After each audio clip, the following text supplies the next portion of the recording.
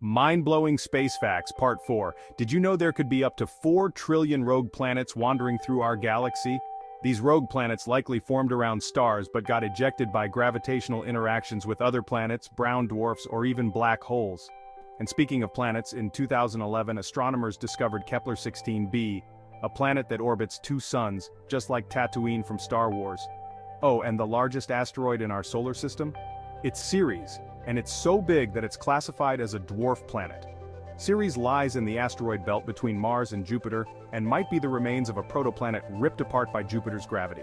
Lastly, the coldest natural place in the universe is the Boomerang Nebula, located 5,000 light-years away. Its temperature? Just 1 degree above absolute zero, which is even colder than the background temperature of space. Scientists believe it's so incredibly cold due to its rapid early expansion. Know any space facts? Let us know in the comments and like and subscribe.